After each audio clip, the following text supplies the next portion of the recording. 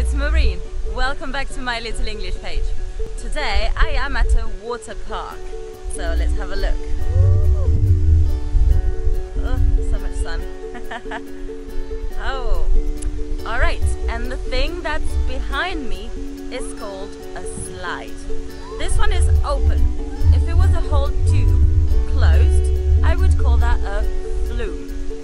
Now, to ride this slide, I need an inflatable. Those are double rings. It's made of plastic and it's filled with air. Those are inflatable.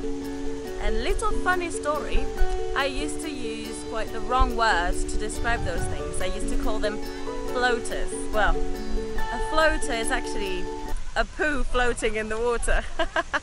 So don't call them floaters. Inflatables. Alright guys, that's it for today. Keep on learning. Bye bye.